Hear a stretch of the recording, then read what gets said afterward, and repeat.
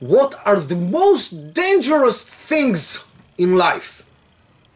Usually it's new thing that the man is not aware to. That's why he's not familiar with the danger within them and is not taking any cautious. The Holy Torah already taught that years ago, thousands of years ago, in our parashah, Parashat Re'eh. It said, and if you should stray from the path that I, Hashem, command you to walk in today, to follow after new gods, other gods that you're not familiar with. What the Holy Torah hints in the words that you're not familiar with. In the book, Chut Shel Chesed, it was explained that the power of the evil inclination is way greater when it's something new, unfamiliar. We're going to try to bring things home. If today some kind of a spokesman or a politician going to try to revive the idea of the communism, socialism, even if he's charismatic and very talented speaker, only total fools gonna listen to him. Why? Because this kind of idol worship called communism already bankrupt.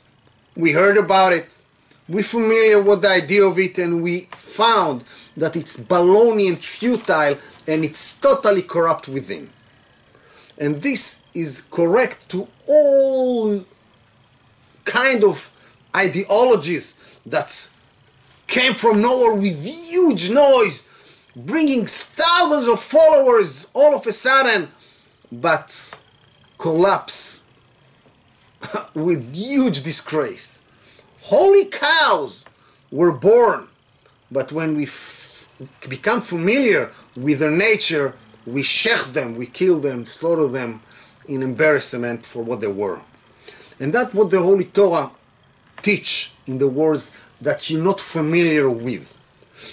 The obligation of cautiousness, be careful, guard yourself, is way greater in any new ideology, style, or anything, because there the power of the evil inclination is greater. And we, Klal Yisrael, are obligated to be careful and not to be blinded from any kind of new nonsense that just grab thousands of followers, any kind of manners, if it's religious, social, media, electronics. We need to cling to one thing, as it says in our parashah, to the path that I, Hashem, command you to walk today, not then only, today, right now, in purity and holiness, and more, not less important, security, that I know that the ground not going to fall under my legs. Be'ezrat Hashem, we should follow Hashem with happiness, belief, and kindness to the environment, to everybody, and don't be blind to follow any new nonsense, even though it's sparkling and make a lot of lights and noise, because when the battery is over, everything is dark. Nachat Ruach Klal Yisrael, Parashat Re'eh.